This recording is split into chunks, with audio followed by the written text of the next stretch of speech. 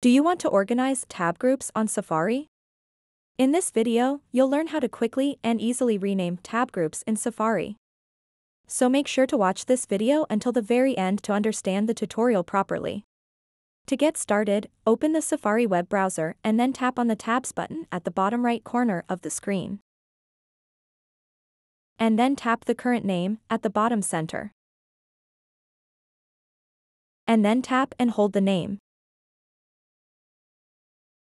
And it will give you these four options.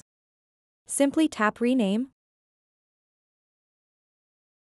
remove the current name, and enter a new name for your tab group. After that, just tap Save. So that wraps up this tutorial. If you have any questions about this whole process, please let me know in the comments section below.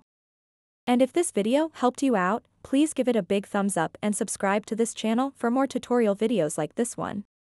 Thank you so much for watching and have a good day.